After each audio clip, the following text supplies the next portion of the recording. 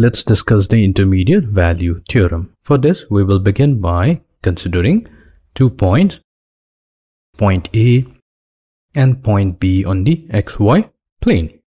So let's join point A and B with the help of a very smooth graph. So here, this curve is the function f of x.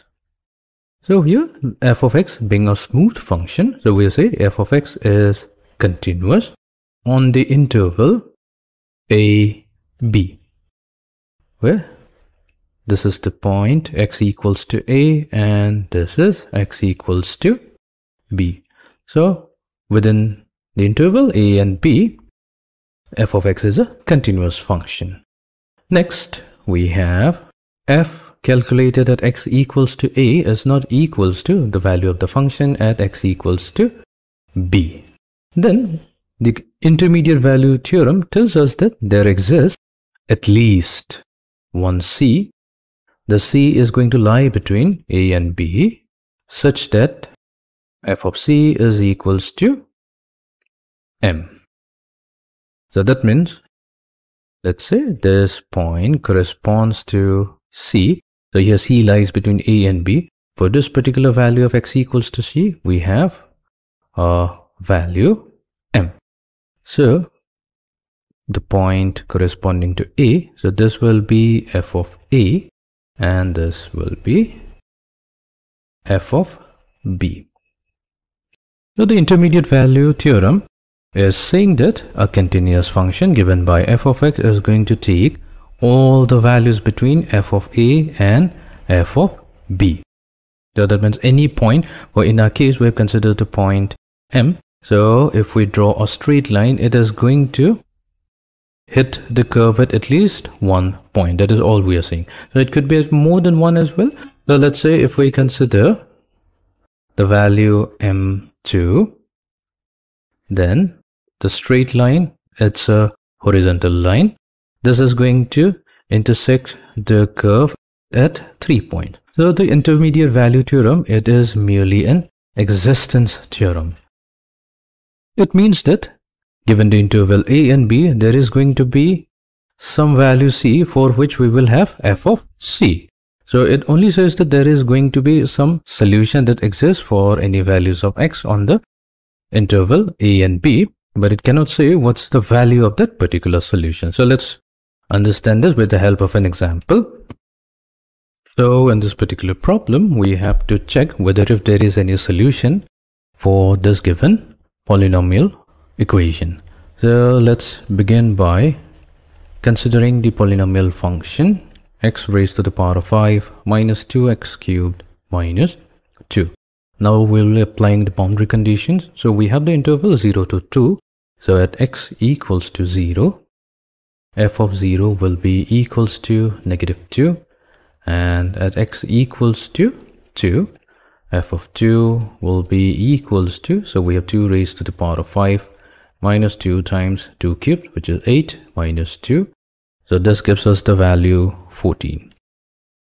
So this means at x equals to 0, f of 0 is negative. That is, the curve lies below y equals to 0. And at x equals to 2, we have f of 2, which is 14, is a positive number. So it means the curve lies above y equals to 0. So this simply means that according to the initial value theorem, the curve given by this polynomial function must cross through y is equals to. So thus there is a solution to x raised to the power of 5 minus 2x cubed minus 2 equals to 0 in the interval 0, 2. So we need to apply the initial value theorem to the function given by x cubed minus 2 on this interval 0 to 3. So let's first check this particular function f of x equals to x cubed minus 2. So this is a polynomial function. And since it is a polynomial function, it is continuous on the interval 0, 3. Next, we calculate the value of the function at the boundary point. So that means at x equals to 0, f of x, which is f calculated at x equals to 0. So this is 0 cubed minus 2, so this is giving us the value negative 2. And at x equals to 3, so we have f of 3, so this is equals to 3 cubed minus 2, so 3 cubed is 27, so 27 minus 2 will be positive 25. So here also we observe that f of 0 is not equals to f of 3. Well, and we can say that at x equals to 0, our function is less than 0, that means it's a negative value. So the curve of fx lies below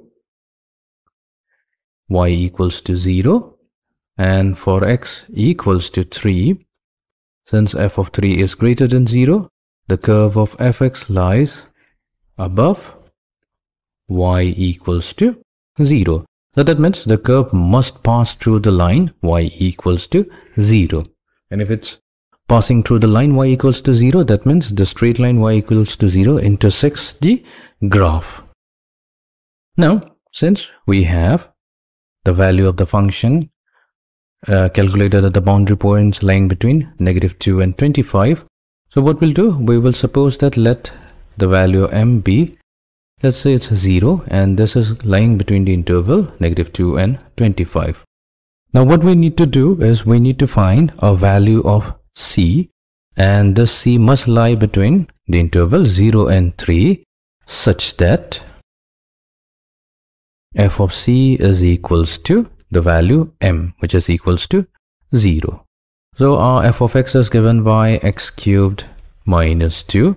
So f of c will be equals to c cubed minus 2, and this should be equals to 0. So that means the value of c will be equals to 2 raised to the power of 1/3, whose value is approximately 1.2599, and clearly this value lies between the interval 0 and 3.